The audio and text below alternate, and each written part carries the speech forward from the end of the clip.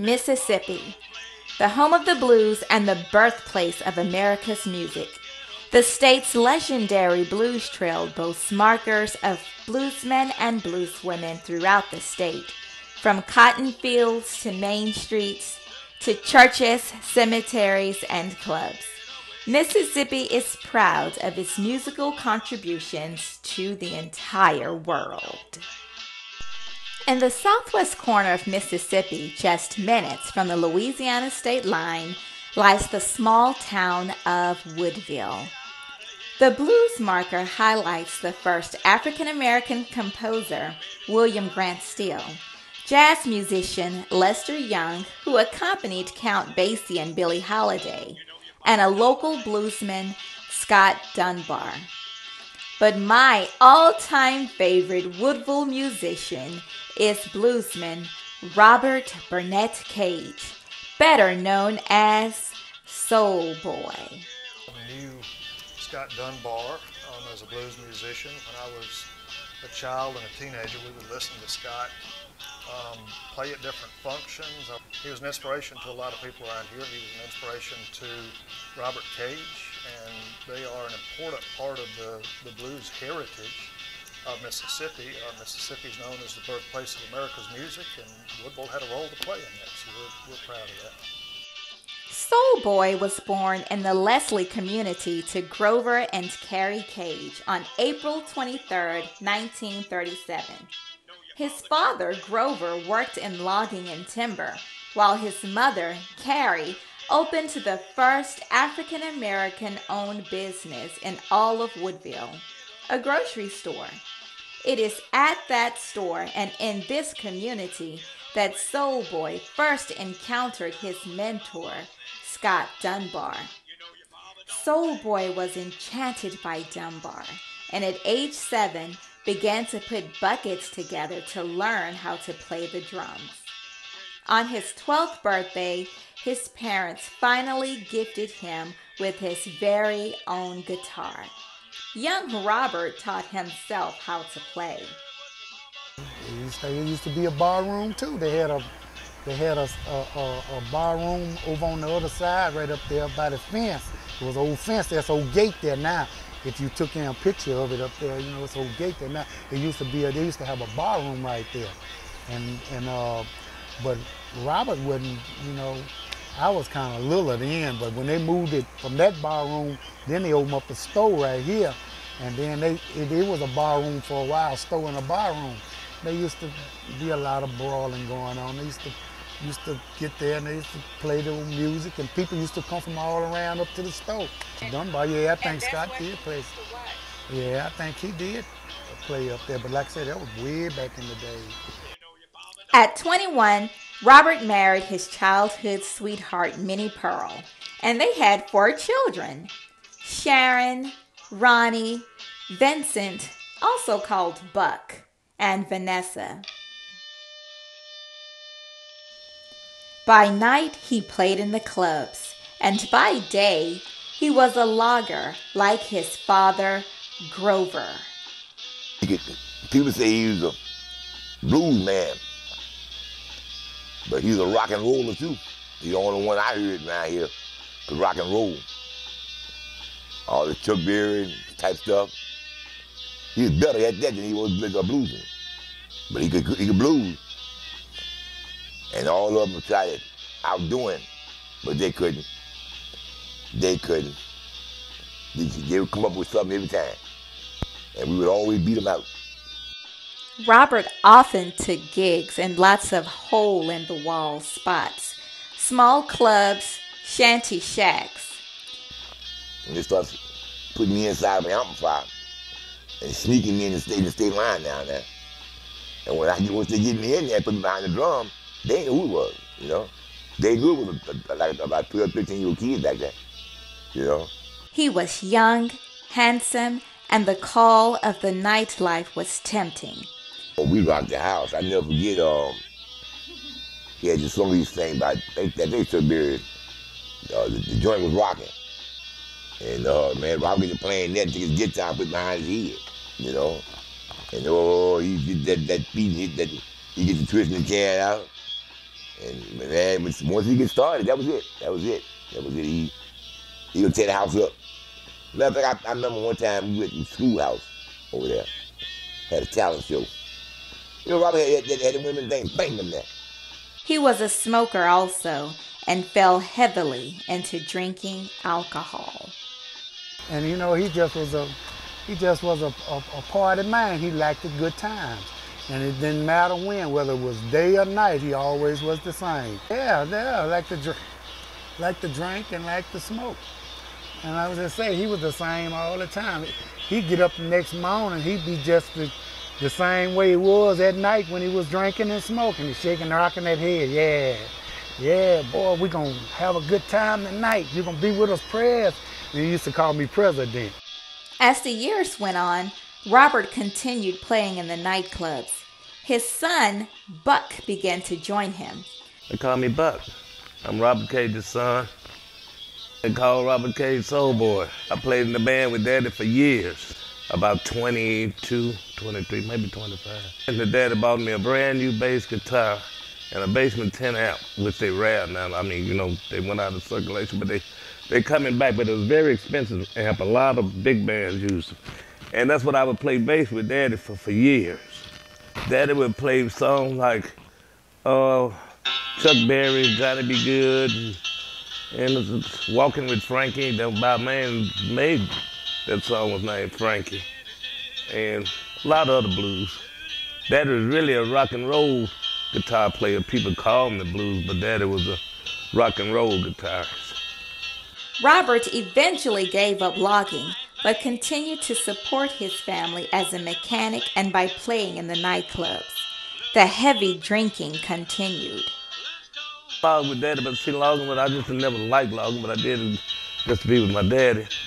And eventually, you know, I got away from it. After a scary trip to the emergency room, Robert's drinking decreased significantly, and he began to wean himself off of cigarettes. Every now and then, when the nightlife called, he would find his way back to the bottle. Yet, he would always find his way out. In the late 1990s, our dad was admitted to the hospital for excruciating stomach pain. In 1997, representatives from a record label in Oxford, Mississippi, Fat Possum Records, came to Woodville looking for talent. They found that Scott Dunbar, Robert's mentor, was deceased, but Robert was still alive, well, and very much available. They came and they wanted to hear him play. They would often come, you know, they would practice on different things, but they like changed the way he was playing music into like another different way. In 1998, Robert's first record was released, titled Robert Cage Can See What You're Doing. He was 61 years old. In touring with Fat Possum, Robert traveled to 48 of the 50 states in America and other countries, including Japan, Germany, and Amsterdam. But Robert went all over the world. I'm just sorry that he didn't get that when he was much younger, so he could really enjoy it. But he man. Robert was a man. Oh, well, he traveled many different places over the United States. He traveled overseas to Japan, Australia, and Canada. However, there's no place like home. After Robert came home from his travels, he would venture out every now and then on the road with Fat Possum.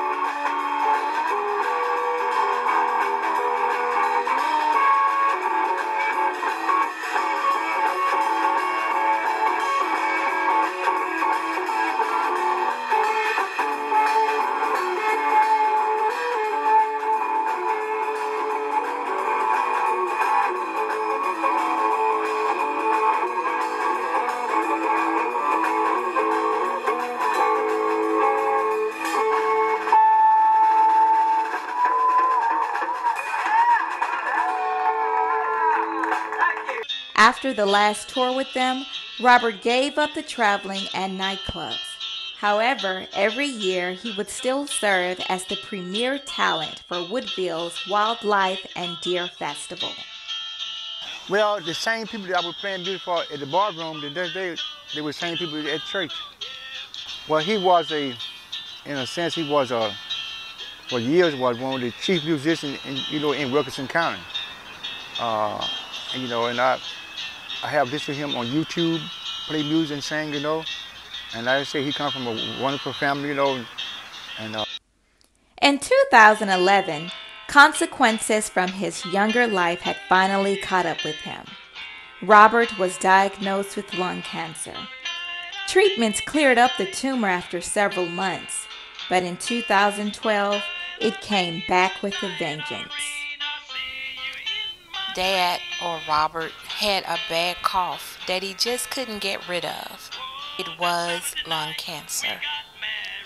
My dad had smoked since he was a teen, but he had stopped smoking 20 years prior to his demise. He was treated and was given a good report, but it viciously returned, and within 2 years he had succumbed to it. In May 2012, an unconscious Robert was transferred from the Field Memorial Hospital in Centreville, Mississippi, to Our Lady of the Lake Hospital in Baton Rouge, Louisiana. He was baptized in the year 2012. He was sent home in June and ordered on hospice to await his inevitable death. On July 20th, 2012, Robert died of cancer at Our Lady of the Lake in Baton Rouge, Louisiana.